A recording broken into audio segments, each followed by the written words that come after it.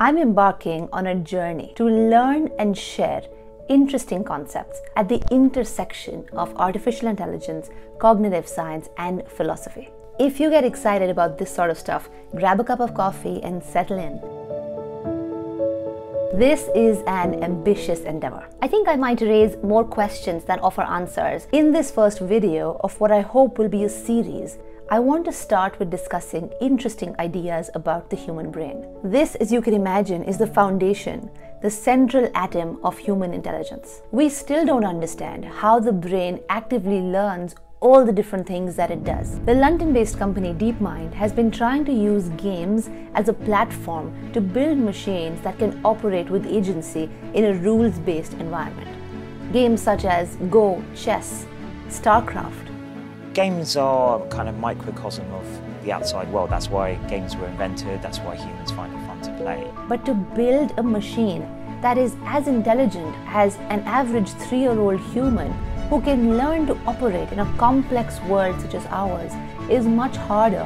What goes on in the human brain and how can we apply that to machines? In high school, you probably learned about the structure of different parts of the brain. There's the hippocampus, the amygdala, the prefrontal cortex, the brainstem, etc. Each one is responsible for a different area of cognition. Recent research has revealed a lot more. The part of the brain we didn't learn much about is the neocortex, the sheet-like outer covering of the brain, which is responsible for most higher-level thinking. A larger amount of neocortex is associated with more evolved species. The neocortex is also the bulk of the brain, comprising 75% of its volume. Now, an interesting company to follow is Numenta, that studies the neocortex. Numenta is a machine intelligence company. Its stated mission is to understand how the brain works and apply those principles of real intelligence to create intelligent machines. Most of what I discussed today is based on the recent findings by Numenta. Companies like DeepMind are doing analysis of their own around how the brain really works and trying to simulate different aspects of cognition. I will add source links in the description if you want to go down internet rabbit holes and are curious about where this stuff comes from. Here are some fascinating things about the brain that we now know. The first one is the battle between the old and the new, almost like a generational gap. The old brain is responsible for primitive desires such as survival, hunger, reproduction, and the new brain has enlightened objectives. So when you're trying to resist eating a piece of cake, for example, your old brain is still wired to store high number of calories and therefore it wants the cake. Whereas your new brain, which operates at a higher level of cognition, is able to assess that the delayed gratification of a lean, fit body is actually higher than the immediate pleasure of satisfying taste buds. There is a view that artificial intelligence can be dangerous, that machines will eventually become so far advanced and leave us out of the loop. Now, this tension between the old brain and the new brain might be a path to understanding that better. Which brings us to idea number 2. Intelligence is by definition benign.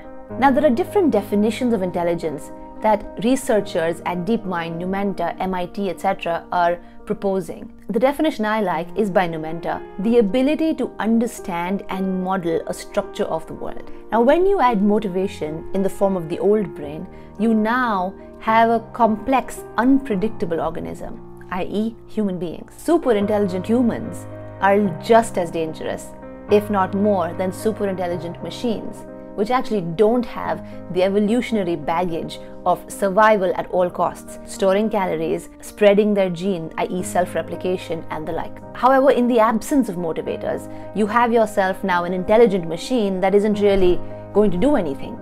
It doesn't have a goal. Now, what motivators are have the highest propensity to lead to a better world for everyone that we should build into machines? Now that leads us down a tree of philosophy, and hopefully we can come back to that another time. I love how Jeff Hawkins puts it. He says, what's the algorithm of the brain? Just like Charles Darwin was trying to understand the algorithm of evolution, random variation, natural selection. The next big idea about the brain is the fact that it's a fundamentally distributed system. There is no mothership. In fact, it is distributed into thousands and thousands of mini brains. This is in fact detailed in the book 1,000 Brains by Jeff Hawkins, who's one of the co-founders of Numenta. The neocortex is made up of neocortical columns. Each neocortical column is fairly similar to the other, how do we then have a singular perception of the world? The fact that there is no mothership brings into question the idea of how do we make decisions then? How do we assess the world as a singular perception? A few neurons store visual perception, a few store auditory perception, some store the information about touch. How does it all come together then? And the answer to this really surprised me. It is through consensus or collaborative decision making. There's an exercise we did at INSEAD. Each person in the class had a list of facts. There was an objective, for example, how old is Mary or something like that, let's just say, right? And each person in the class was given a set of facts that was somewhat related to Mary and how old she was, but sometimes not. I had 5 facts. You might have 5 different facts, of which 2 might overlap with mine. Somebody else might have a completely different set of 5 pieces of information, or we need to, as a group, come together and make an assessment. How old is Mary? I might have information such as Mary's cousin is Wahlberg and he's 35. Somebody else might have the information about Wahlberg went to high school in 1930. So you see, all of this information needs to come together, and as a group we then need to vote around how old is Mary. And the consensus leads to a certain decision. That's how the brain works. I think that's very cool. Prediction is an inherent quality of intelligence. Now, the neocortex assesses the world and understands the structure of the world by making constant predictions. I have a map of the physical world in my brain that lets me understand how this coffee cup is going to feel when I touch it, or how this mouse is going to feel when I touch it. And if it feels any different, then I update the model of my world. Wherever you are, whatever you're doing, just look to your right. Maybe you notice that the coat you had hung this morning is no longer there, somebody's cleaned it up. Or maybe you noticed suddenly there's a cat on your bed and you are surprised because there is no cat that lives in your house. So then you start to notice the cat. You will only acknowledge or learn something if something is different than what you expected. Even before you moved, the neocortex built a prediction of what you are going to see, model of the world, of your surroundings that has already been stored in the brain. The moment there is anything in that structure that contradicts your prediction, that then raises a flag and that adapts your model. Now, prediction is a method to learn by self-correction. There was a book a few years ago that I picked up. It was called Prediction Machines, and in fact said that humans are nothing but prediction machines. And I found that fascinating. And now when I read Jeff Hawkins and what Numenta has to say, it starts to make a whole lot of sense. Learning happens via movement. For me to have spatial orientation in the world, I need to build a reference frame or a grid which tells me the coordinates of where I am. And I build that model by physically moving. What's unique to humans is that we're able to do something similar as it relates to concepts. Learning is inherently about learning the structure of the world. And to learn something, you have to move through it. The physical world, of course, but even concepts, you have to move through it. I find this idea so enticing, right? Because for you to be able to fully learn a concept, you have to look at it from different directions. You have to travel the edges of that problem or the edges of that concept. The next one is related to how our brain is fallible. Language lets us experience something or learn about something that we haven't physically experienced. Think about other animals. Unless they have physically experienced an environment, they're unable to learn about it. However, through the gift of language and imagination, humans are actually able to learn about something sitting far away.